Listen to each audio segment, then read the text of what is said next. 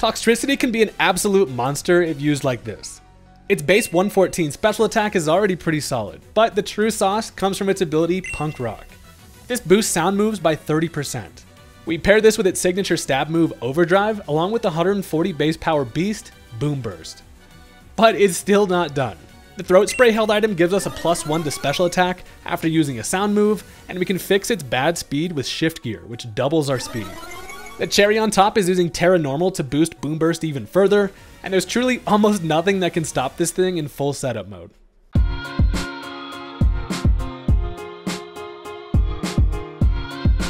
Look, Toxtricity is a poison purple guy that plays the electric guitar. I'm all about it, but this thing never quite gets enough love, but that's what I'm here for. If you're into that kind of thing, definitely consider hitting that subscribe button. I have a crazy goal of hitting 400k by the end of the year, and you could definitely help out. Now, let's go ahead and jump into the match.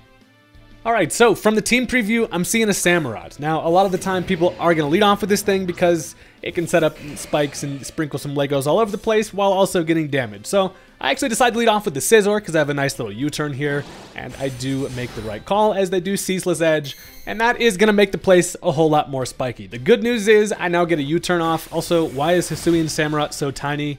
The thing is like literally a 1.5 feet tall. Anyway, U-turn is actually going to knock this thing down to its Focus Sash, which is kind of fine by me. I get some huge damage there, can save the Scizor for later, and at this point decide to go into whatever I like. So this team kind of has a lot of support for the Toxtricity. One way I can do that is with the Tailwind on the Noivern here. So I decided to go Noivern just because I know that I outspeed. I would prefer there not to be any more hazards set up, and I'm just going to end up going for the Flamethrower, which obviously is going to take care of it and also cover for a potential switch. But they do just leave this thing in, and down goes the Narwhal. So Noivern is a pretty quick little fella. I also have the eject button to be able to outspeed things like the Porygon Z coming in here, set up a Tailwind, and then as I get hit with an attack, switch out into something like the Toxtricity. Turns out, however, this duck is absolutely zooming, fires off an Ice Beam, and outspeeds and kills me, and that means that, hey, this is a Choice Scarf Porygon Z, and I've just been rubber ducked. So that is what it is, but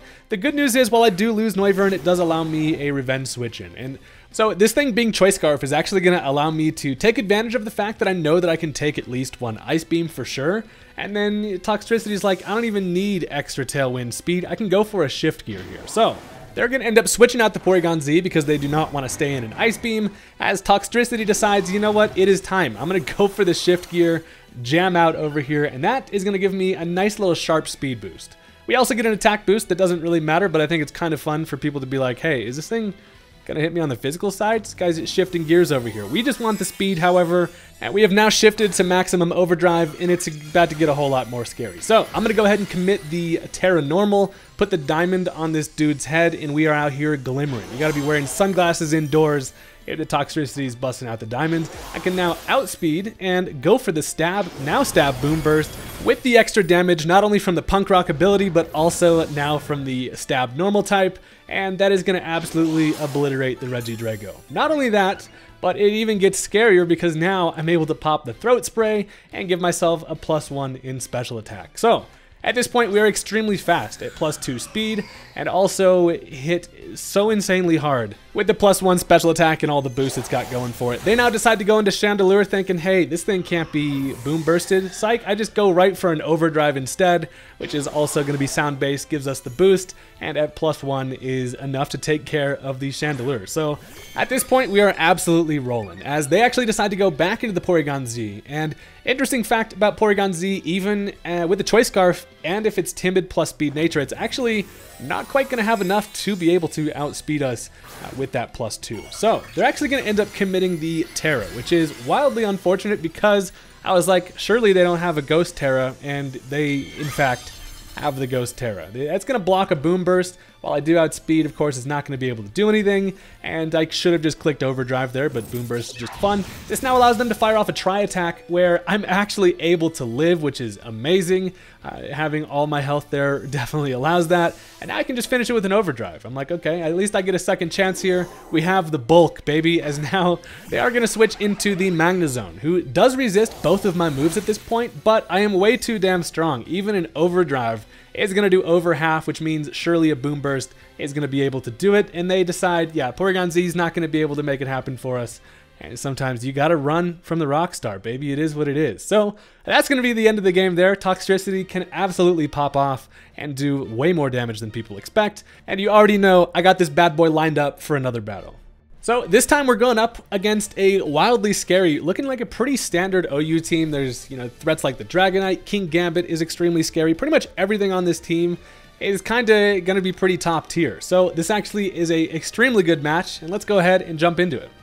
You may have noticed there is in fact another Samurott out here. So as they're going to lead off with it, I'm going to do the same exact thing and bring out the big meaty claws. And I'm just going to be like, you know what? I have no reason not to just go for a nice little U-turn here. They can Ceaseless Edge all they want. It's mostly fine. As they're actually going to end up switching out here, leads me to believe that thing is not going to be a Focus Sash like the last one. And a lead U-turn is always nice. It allows us to see what they want to bring in here, and I can get myself a little matchup. The momentum is always key, and trying to stay on top of that, putting them on the back foot is always nice, especially going against a team that is very threatening like this. So on the free switch, I decide I'm going to go into the Mag Mortar. Well, I know that I can take any attack this Cinnamon is the Winamon ass thing wants to throw at me, but also I can threaten their switch-ins, which would be something like the Great Tusk or the Samurott. As they are actually going to end up going into the Samurott, I don't want to go right for the hard prediction and click the Solar Beam or Thunderbolt right away, but I do click a Flamethrower, and it's actually going to get me some nice little chip here. So at this point, if I'm Samurott, I probably just click Ceaseless Edge just to get some more spikes up, and that's exactly what they're going to do. And I know that I can take at least one and also have the potential to get the Flame Body to activate because this bod is hot as hell. It does not, however, but this does allow me to go for the Solar Beam. I actually probably could have just clicked Thunderbolt at this point, but Solar Beam with the Power Herb is way more fun and just guarantees that this thing dies, as at this amount of health, I'm not faster than things like the Great Tusk to be able to make that worthwhile, so I'm able to absolutely beam that bitch into the Oblivion, and that does take care of the Samurott. So now Great Tusk can come in pretty safely here. Of course, it is going to be faster, but also it's even going to be Photosynthesis, which does give it a speed boost, tells me it's going to be more of an offensive Great Tusk. And this thing is just always extremely scary. I just decided to stay in because, listen, not a lot wants to switch in here. And also, Mag Mortar isn't going to prove super useful for me in the rest of this matchup. So, takes me out with a Headlong Rush. Apparently, this bot is not quite hot enough to get that freaking Flame Body. But that's fine because now I get a Revenge Switch, which is always amazing. And I decide I'm going to go into Noivern here. And as this thing comes in here chirping, sounding all crazy, I realize with that speed boost, it probably actually outspeeds and could potentially kill me with an Ice Spinner, which would be bad. But it turns out likely they do not have it. They're going to end up switching out here, and they're going to go right back into the Golden Go. So I'm totally fine grabbing some chip on the Golden Go. Draco Meteor is going to do a little bit of damage here. Unfortunately, it does drop the special attack, as while I do have the Flamethrower coverage, now it's not quite going to be enough. So what I decide is actually just to go for the Tailwind. It turns out instead, I just get some coins thrown straight at my face like I'm some type of fucked up stripper. They should call this Make It Hail, for real. But that tells me this is a Choice Scarf Golden Go. So that is going to instead actually activate the eject button a little bit prematurely. Hey, it happens. Anyway, this now allows me a free switch. So I'm like, okay, well, I can at least take advantage of the situation that I'm looking in front of. And that is that Golden Go is over here with the stuck into Make It Rain, and this is going to allow an opportunity for Toxtricity to go ahead and shift some gears. We don't even need no Tailwind, as they're actually going to go back into the Great Tusk here. This thing is still at full, but the good news is that at least it has used its booster energy. So it doesn't come in and get a speed boost, as I'm able to go ahead and boost mine sharply, and we are looking quick. So one thing I can do here is to guarantee that this kills, as you already know, bust out the diamonds and go for that extra little boosted Boomburst, and that's exactly what we're gonna do. Toxtricity, honestly, a lot of the time, all it needs is one nice little shift gear, and if they don't have special sponges, you're gonna have a bad time switching into or even just taking attacks from the Punk Rock Boy over. So I can go for the Boomburst, ends up taking care of Great Tusk in one hit. That is truly the power of this fella. We're just out here literally melting things. Nothing wants to take it, and also now we get that Throat Spray. Now we're sitting at +1 special attack and looking pretty solid here. So on the open switch, they now decide to go into the Iron Moth. And I'm thinking, hey, this is perfect, except it's actually going to activate that Quark Drive with another booster energy and gives himself a speed boost. And this thing at +1 is going to be able to outspeed me at +2. But I'm still thinking that I can probably take a non-boosted attack here. They go for the Sludge Wave, and we barely hang on with 15 HP, which is amazing. Allows me to fire off another Boomburst, and that is going to take care of the huge threat that is Iron Moth. Still kind of annoying that the double booster energy is going to allow it to outspeed there, but it is what it is. Because now it can go into the Dragonite here, and at this point the threat of an extreme speed is just kind of imminent. There's not really much that I can do. I can't really afford to switch, as Toxtricity is not going to be able to get really too much going in terms of more speed. So I decided to let it go down here. It does finish me with that extreme speed, and that is mostly fine, as we were able to put some huge holes in the team with the Toxtricity there. So now I get a revenge switch, and I decide to go into Scizor. So Scizor has the option to go ahead and set up a Swords Dance here. In this thing's face, I'm like, you know what, I might as well. Bullet Punch is going to be pretty nice here, and in general I know that Scizor can kind of take attacks here. So they decide to go into the Golden Ghost. This is kind of why I'm fine going for the Swords Dance, make my claws nice and sharp, because even though I know a Bullet Punch isn't going to one-hit KO, I definitely can take at least one attack from the Golden Ghost. So I go for that Bullet Punch, and it is able to hang on, but it just fires off the Shadow Ball at me here. And of course we know this thing isn't Specs, it's Scarf. I can take that, at least one of them, and then fire off another BP to finish him off. So that takes care of Golden Go, and that's kind of just an annoying fella out of the way. And the Meaty Claws are looking meatier than ever. So now they decide to go into King Gambit. They are down to 2 Pokemon left. It's going to be this King Gambit along with that Dragonite.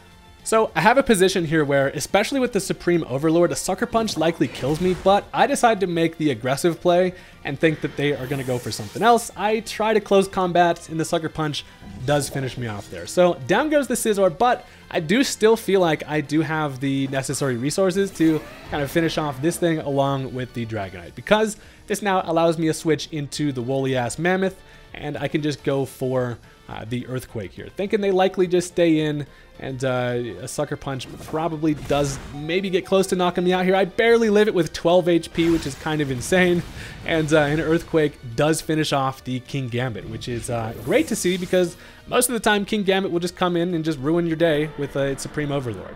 Now the bad news is it knocked me down to the range where my Life Orb actually knocks me out, and that is not great, because now we have ourselves a good old Mexican standoff with the Dragonite, and it actually puts us in a very unique and kind of tough spot here. So this Hitmonlee revolves around a very specific strategy. So they can go into the Dragonite here. This thing comes in at full health, and there's 2 options here, right? Either they go for something like a Dragon Claw, which just straight up kills me, or they Dragon Dance. Now, I'm supposed to be built to go for an Endure, get knocked down to 1 HP, and then have not only really strong in reversals, but also an upper hand on priority. So I decided to go for the Endure, thinking surely they just knock this thing out here. It kind of just making a Hail Mary. Turns out they actually click the Dragon Dance. My hope was that they would, knock me down to 1. I'd then activate a Lychee Berry, get to +1 attack. I can then upper hand the inevitable, extreme speed. Doesn't quite end up happening here, as I can at least try for a second Endure. I figure, at least I can go for a second one, and it fails. It basically is like trying for a second Protect. It doesn't end up working out for me there. I definitely should have knocked off turn 1 and then endured the second time to at least break the multi-scale. So definitely gonna be a misplay. I figured it could go either way in that situation. But at least, now Noivern comes in, and yeah, they do still have that extreme speed, so it is going to be able to outspeed with that and finish off the game. So that was a super good match, honestly, against one of the scarier teams and a solid player, and it came right down to the end there, and I definitely played the late game a little bit recklessly, especially with the Scizor and then the Hitmonlee play, but I still thought that was a really fun game, and is the game we played, boys. Thank you guys very much for watching. For real, I do appreciate all the support on these videos. You guys have been amazing lately, and definitely make sure to hit that like button on your way out, and I'll see you later. Peace out.